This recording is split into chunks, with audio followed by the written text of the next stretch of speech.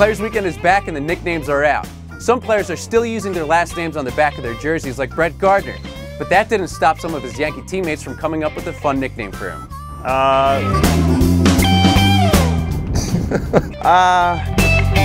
They call him Gardy, but I mean, that's been people messing around with his nickname. Gardner, mine was Bird.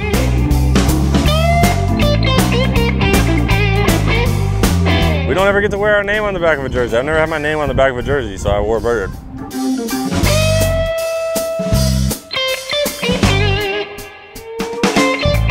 Guard dog, Gardy.